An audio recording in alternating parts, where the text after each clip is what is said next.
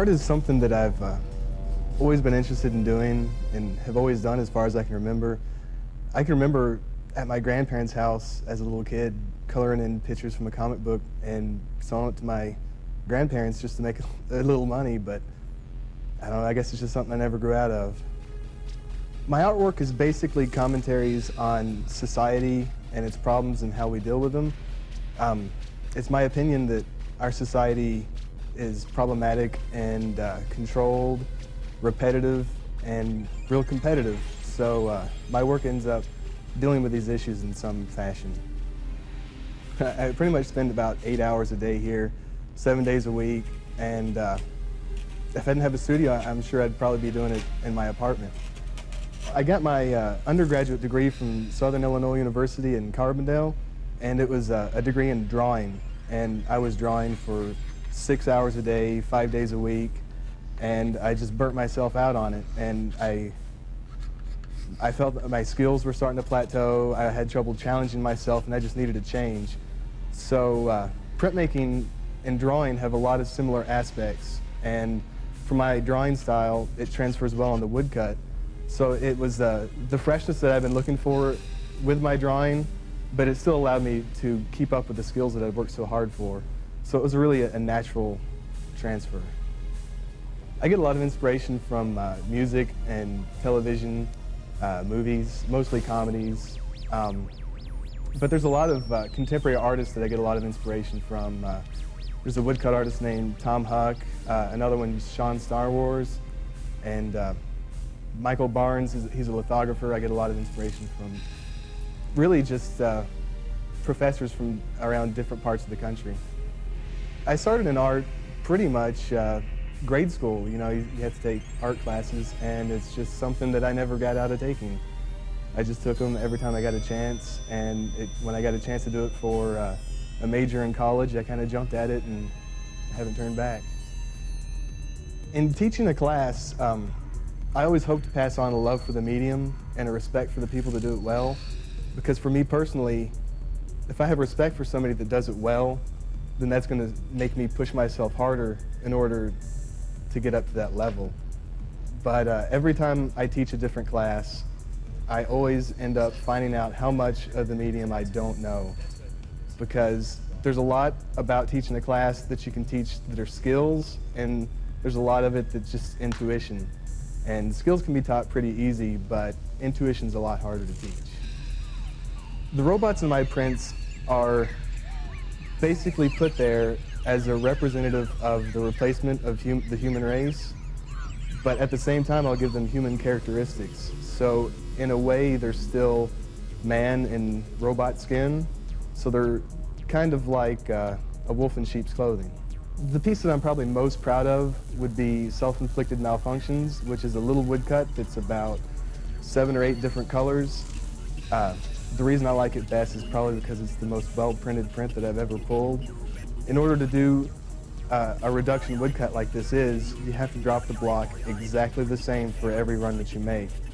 And I only printed 25 of them, expecting to screw up a bunch of them, but I ended up getting 21 out of edition, and they're all perfectly printed.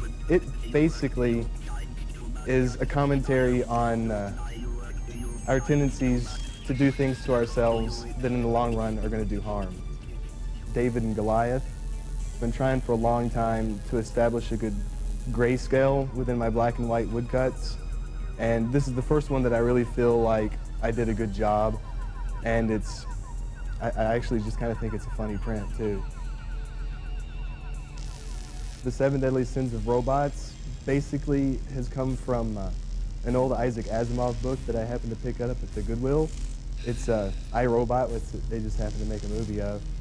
But from reading that book, it's a book of short stories, and each story is about a different robot that kind of takes on human qualities, and it ends up either being the end of the robot because it has to be destroyed, or, you know, problems for mankind.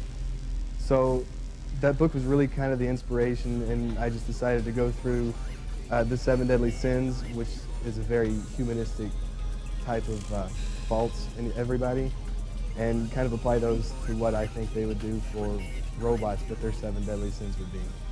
modern implants, which is a fairly big woodcut.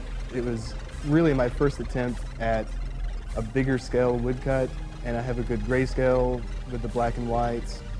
It basically deals with people pushing each other to be something that they don't want to be. I work very controlled in my art, and very rarely will a print ever turn out to be something completely different than I'd planned. I try not to limit where my work is going to go, because I'm the type of person that doesn't really take well to being told what they can and can't do, or where I need to go with something if I don't want to go that direction. So I usually tend to go by the seat of my pants, and if something inspires me, something happens in my life that inspires a couple of prints, then I'll do those couple of prints and then move on to whatever inspires the next one. Basically how I start a print is I'll start off with an idea, maybe some rough sketches of what I want it to look like. Then I'll do some research, maybe find some pictures of something that's going to be in it so that I can kind of get an idea of how to form it on the block. Once I get all the images together and have a good idea of the composition that I want, I'll sketch it all out in the block on pencil, and then I'll go back over it in Sharpie with a real complete drawing so that it's pretty much exactly how I want the print to look like when I'm done carving it. And then from there, I'll start cutting out everything that I want to stay white and leave everything blank, like not carve it at all, for the pieces that I want to stay black. The tools that I use are handmade Japanese tools. They're specifically made for woodcutting. I mainly use just two different kinds of chisels. One's called a U-gouge, where the tip of the chisel is actually in the shape of a U. The other one's a V-gouge, where the tip of the chisel is actually in the shape of a V. I have all different sizes, from like a large one down to about like a 1.5 millimeter size one for details.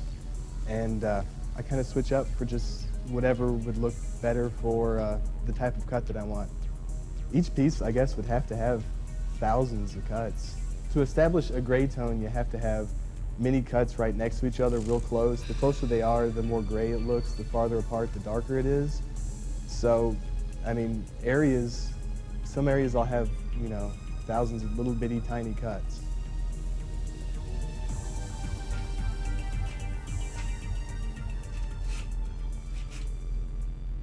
And once I'm finished with that, I'll take it down to the print shop, roll out some black ink, roll over the top of it.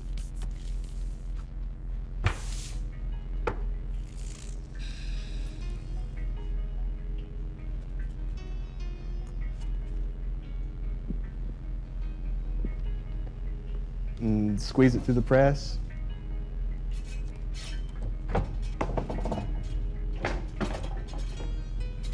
Each print, if I actually will sit down and work on it for a day straight, I can get it done in about 3 days for about a medium-sized, like 18 by 24 piece.